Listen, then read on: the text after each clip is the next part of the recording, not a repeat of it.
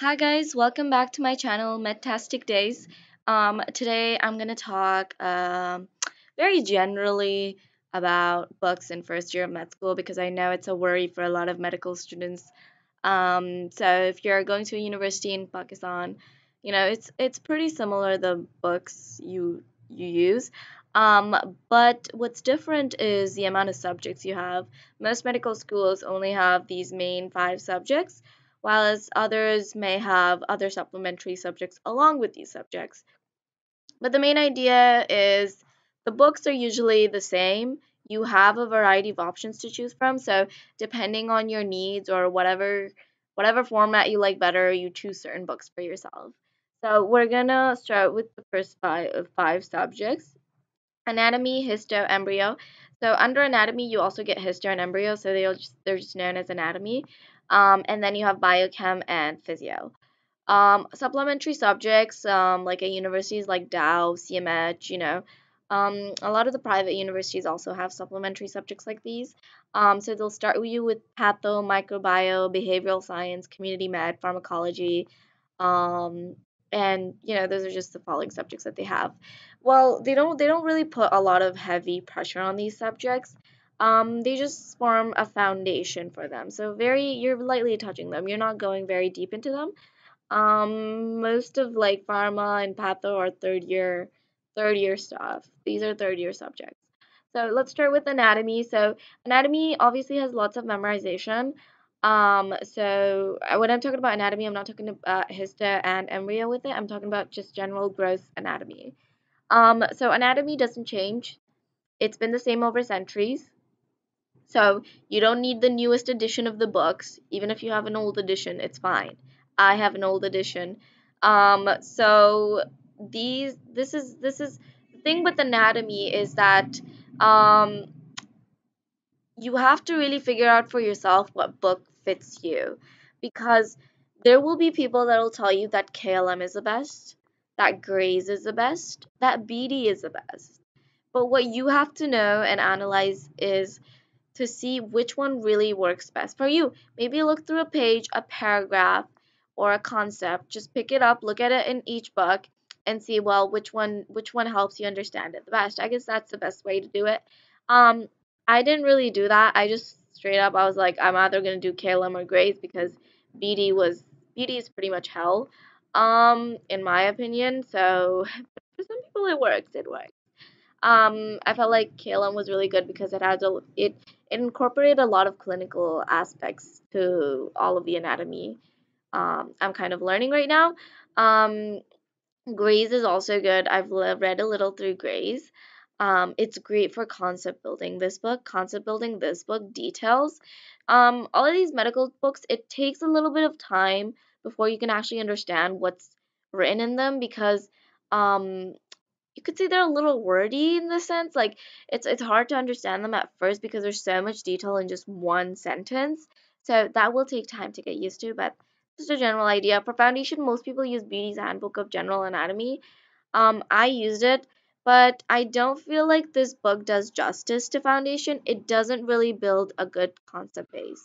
So, um, I would suggest kind of supplementing it with KLM or any of these textbooks just because the foundation, I don't believe this book does a really great job at it. It's a very summarized book, and it's also very small. So histology, it's overcomplicated if you try to overcomplicate it. It's easy if you just really look at it from the perspective of slides. So histology is really just about knowing tissues. Histology is the study of tissues. So for this, you really have to know the microscopic slides. You have to look under the microscope, see each of the slide, look at how they look, um, and practice on that. And for that, Shotgun Histology is a great YouTube channel where this very experienced individual explains to you different types of tissues and what they look like and certain patterns and how they stain, how collagen stains, and he gives you great helpful information. But for book, there's a local book called Lycosin, um, and this histology book is pretty great. It doesn't have too many details. um, and it just gives you a great idea of histology. I would definitely recommend buying this, especially for foundation. But the textbook that you usually get is either Janquera or Weeders. I would suggest Weeders because this is a great, great, great textbook with so much detail, and it has so many different slides. So it has slides under electron microscope, normal microscope, light microscope. Like it just gives you a really good idea of the slide. So I looked at some of the pictures in Foundation Module 2, and it just gave me an idea of how things kind of look under the microscope. Because once you start seeing them under the microscope, you'll realize that they all look the exact same, and it's really annoying. So it's really about not overcomplicating it, right? It's an easy subject. The next subject we have is embryology. So for embryology, it's one of those subjects that you really need someone for you to explain it to you, how it starts from the zygote and it progresses. So you do need that foundation for this subject. So I really, really, really highly suggest Dr. Najib. He's great for all subjects, but particularly for embryology, you need a good foundation. And if you have that foundation, you will really be able to understand embryology. Because embryology is like you start from the zygote and you have to know exactly what leads to what. Like the yolk sac makes the extraembryonic mesoderm, and the extraembryonic mesoderm leads to what. And you have to really, really, really, really, really hone in your foundational concepts for the subjects. Once you look at the diagrams in the textbook, they might be a little overwhelming because you don't know how they were made. So the way Dr. Najib does it, he starts and he shows you how this embryo develops and he draws these diagrams for you. And I think it really helps you visualize where the starting point is and what eventually leads to what. So for this, KLM is literally your best option. It has so many details. It covers everything you need to know. And for review book, High Yield Embryology, great review book. I'm gonna go more into detail of each of these subjects and the nitty-gritty stuff, but just giving a general overview. Some people do use Langmans, which is also great. But at my uni they use KLM, and I just thought it was better to use KLM just so I could really get a more in-depth understanding of embryology, because I wanted to build my foundation really well for this subject. But you could also use Langmans. It's also pretty detailed. Now we have physio. Physio is all about processes. Once you understand them, it's then from there it's just like a really smooth road. Physiology is the study of body processes, whereas anatomy is the study of the structure. So with anatomy, you just have to memorize the different parts, but with physio, you have to understand the process. How are nerve signals transmitted? That's what you have to understand. That's physio. Knowing the anatomy of a nerve, that's anatomy.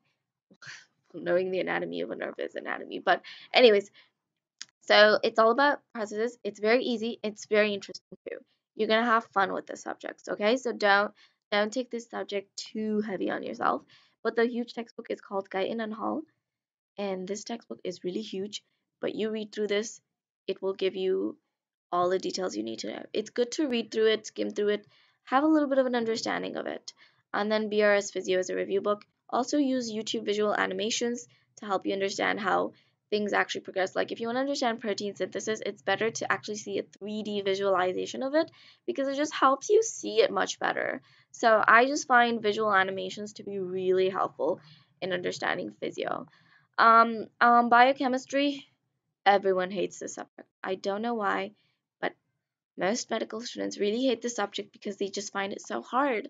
But biochemistry is all about building concepts and repeating different processes. It's about knowing what enzyme leads to what and what that does and what reactions are involved in it. It's a lot of chemistry, organic chemistry, and I know a lot of people find it annoying. Organic chemistry can be a pain in the butt, and I understand that.